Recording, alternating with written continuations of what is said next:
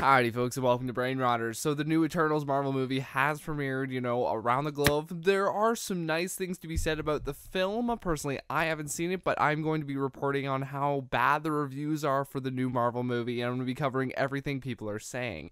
Alright, so first things first, we have to talk about, in comparison to Thor the Dark World and its 66% Rotten Tomatoes score, Eternals is sitting at the MCU's lowest 60% score. Now, I don't agree with Rotten Tomatoes with everything, but it's worth noting how content creators who were invited to the premieres themselves are all saying kind of the same things. So the movie suffers with its scale in the sense that so much is apparently cramped into this movie that there isn't a lot of room to just breathe and flesh out the characters and the villain, and as a result the pacing of the film can be considered, at a boring rate of pace, and the action sequences being more bland than originally thought to be. So the overstuffing in this movie is caused by weak side quests, whereas the whole film should have been spent wrapped around the Eternals as a unit instead of spending so much time on separate adventures separately. I think the last time that a film did this was Joss Whedon's take on Justice League, in which we remember that the movie didn't flesh out the characters and suffered from how overstuffed it was, and really did hurt for the fact that DC didn't do solo lead-ups to the film and instead came out swinging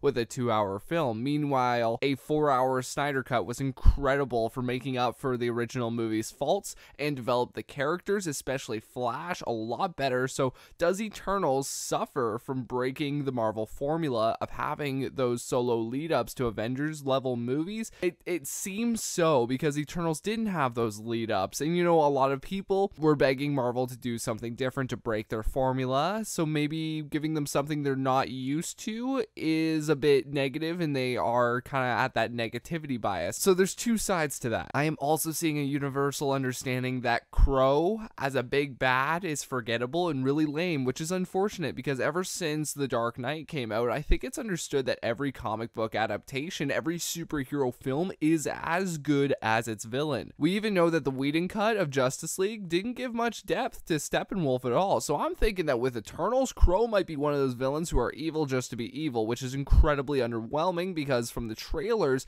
it seems that the Eternals are the most powerful beings in the Marvel Universe.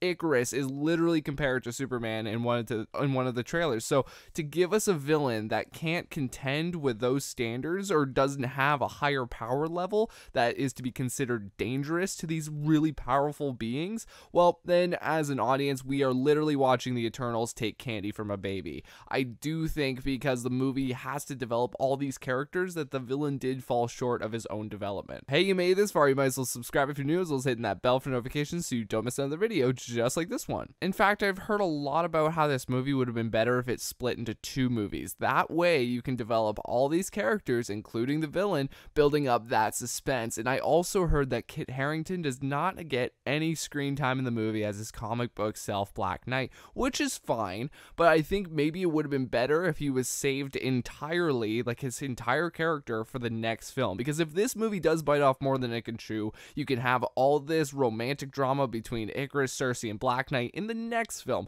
so that you can build Cersei and Icarus's bond in the first film. Then it will bring a little bit more conflict in the second film once that relationship is established and the audience can be on board with it, and then enter Kit Harington, Black Knight character as Black Knight, and kind of be that wedge in that relationship that he is in this movie. And I think that it goes hand in hand with how reviewers are saying the Eternals interacting with each other is the highlight of the film. So have the first film be about Eternals and their bond as a unit. No outside side trip with side characters, because that takes away from the overall bond that the audience needs to sympathize with and get to know. But that's just what critics and content creators are agreeing on. We'll see how the movie plays out once the movie comes out for all of us. I'm really interested to hear your thoughts on all these reviews. Do you think they're just review bombing it, or what is the case here? But this is just what people are saying. Thank you all so much for watching. I appreciate it. Again, let me know your thoughts in the comments section below. I am intrigued on this one. I think it's highly controversial right now, so let me know your thoughts. Thank you all so much for watching. I appreciate it. Take care now.